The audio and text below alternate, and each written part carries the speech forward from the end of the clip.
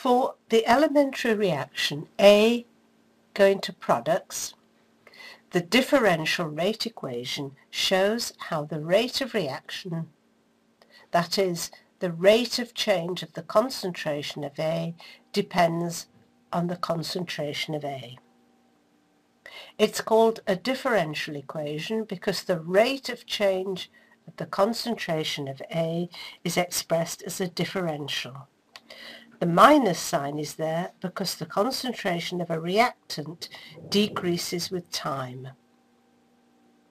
The reaction is first order, so the rate of reaction is proportional to the concentration A. K is the rate constant for the reaction.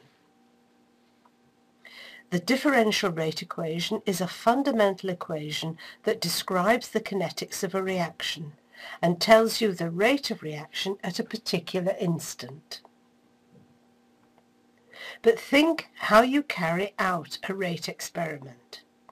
It's not possible to measure the rate of a reaction directly. What you usually do is to measure the concentration of a reactant or product at different times during the reaction. So it would be really useful to have an expression that shows how the concentration varies with time. This relationship is given in the integrated rate equation, which is derived mathematically from the differential equation. The derivation is shown in box 9.1 for a first-order reaction. Let's work through the key stages in the process, starting from the differential equation here. To find a relationship between the concentration of A and the time, you first need to rearrange this expression so that the concentration of A is on one side of the equation and T is on the other. This procedure is called separating the variables. If you multiply each side of the equation by minus dt,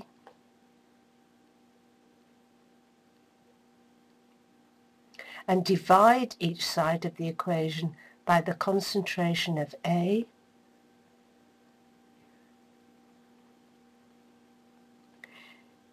dt's cancel out on the left-hand side, concentration of A cancels out on the right-hand side, minus times minus equals a plus, so you're left with d, the concentration of A, over concentration of A, equals minus k dt, which is what we have in the equation here.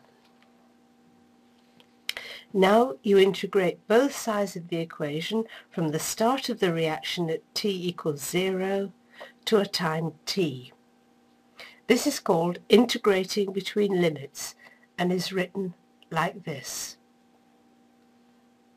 You can take k out of the integration on the right-hand side because it's a constant. To work out the integration on the left-hand side of the equation, you need to use a standard integral. The integral of 1 over x dx is log x. That's log to the base e. If you integrate between the limits x1 and x2, this comes to log of x2 minus log of x1.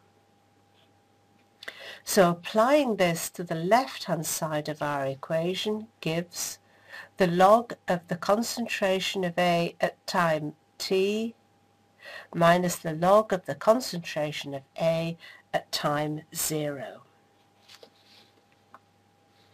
To integrate the right-hand side of the equation, you need to know that the integral of 1 times dt is just t. If you integrate between the limits 0 and t, this comes to minus kt. This equation is usually rearranged to the form shown here, which is the integrated rate equation for a first-order reaction. If you know the concentration of A at the start of the reaction and have a value for the rate constant K, it allows you to work out the concentration of A at any time t. More importantly though, a plot of log of the concentration of A at time t against time is a straight line with a gradient of minus K. This is the case only if the reaction shows first-order kinetics, so it's a useful way of showing that a reaction is first order and allows you to find a value for the rate constant. Box 9.2 shows you how to derive the integrated rate equation for a second-order reaction, and box 9.6 does the same for a zero-order reaction. In each case, the derivation follows the procedure shown here for a first-order reaction.